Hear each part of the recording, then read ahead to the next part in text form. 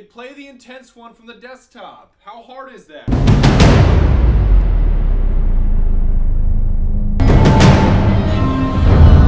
Ils ne passeront pas.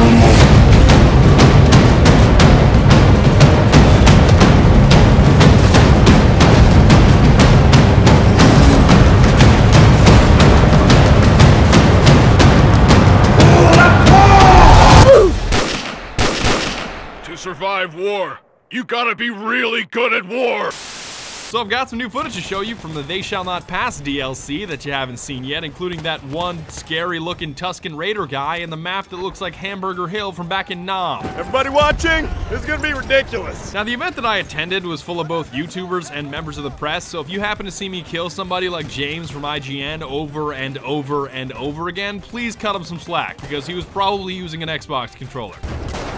Oh, I've killed you a lot! Seriously, stay dead! This is weird! Starting things off, it may be a little weird for me to cover this Trench Raider guy, even though I didn't get a chance to play him. It's almost like me doing a review of a Ferrari, only instead of driving the Ferrari and being run over by the Ferrari, it's still a review, it's just not the review you were expecting. He's got a giant trench mace that can one-shot anybody without having to enter the melee animation, and he has a trusty revolver secondary in case he feels like shooting somebody. Seeing as he's melee focused, super quick, and in constant need of healing, you can think of him as the battlefield equivalent of Genji, only instead of a mercy slave following you around for heals, you can just heal yourself. I need healing. His ability to mash people into potatoes isn't even the scariest part about him, because the only thing more terrifying than his killing power is his fiery moan that he lets out anytime he does something. Yeah, I'm really not even sure if he's some kind of French super soldier or just the secret Planner's Peanut Man in disguise. Now, you can't spell nutrition without nut. So to answer the question that you didn't ask with a definitive response, yes, he's neato and effective. But will I ever choose him over a tank hunter? Fuck no. No. No. Picking the Trench Raider instead of picking the tank hunter is like picking a Ninja Turtle instead of Godzilla. Are you out of your mind?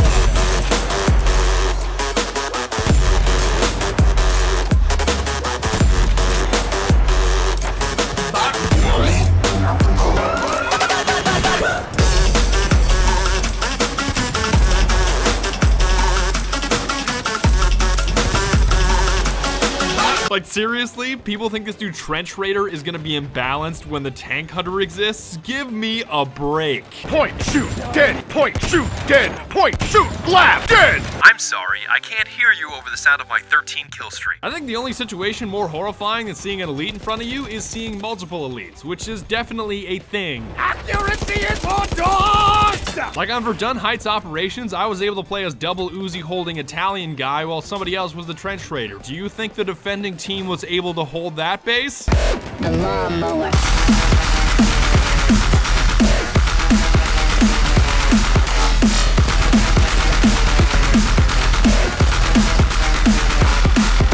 Speaking of this new Verdun Heights map, it's pretty simple to describe in the words of Alessandro Allori. Shit's on fire, yo. By the way, if any of you guys post jokes in the comments section about this map being lit, I'm gonna proverbially set you on fire by banning you from my channel forever. Just as a heads up, this map is narrow, it has 0 vehicles, and the upper section is where everything is set ablaze and unequivocally the most fun. Yes? And hell yes! I personally found operations on this map to be an absolute blast, but Conquest was kinda just sprinting from flag to flag playing Ring Around the Rosie. And as far as this new Frontlines game mode, it's pretty simple to understand. There are 3 flags to capture, but only 1 is unlocked at any point in time. Once you capture all 3, then the game turns into Rush, and you're forced to blow up 2 MCOM-like objectives, and you win the game. Tick! Tick! Probably another tick. Boom! If that's too difficult to understand, I'm pretty sure Roblox is a good free-to-play alternative that you may want to check out. One characteristic to note is that the capping time of these flags is very slow, but the cap radius is gigantic, so it's not like you can stroll up with a squad and just run the other team over. You do need a considerable number of bodies to get these objectives capped. Some of the other new items are melee weapons, including an agricultural tool, a nail knife, and even a saber without having to ride a horse, even though the horses are ultra effective on these maps. Here I come, jerk!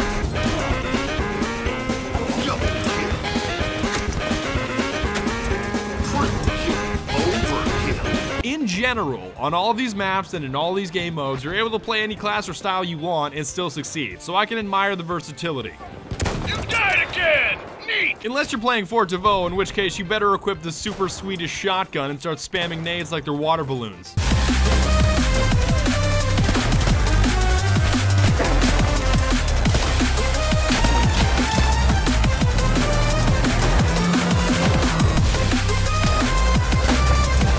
What, you don't believe me? Why don't you take a guess as to who was constantly finishing highest on the scoreboard in both KDR and objective play? I dare you.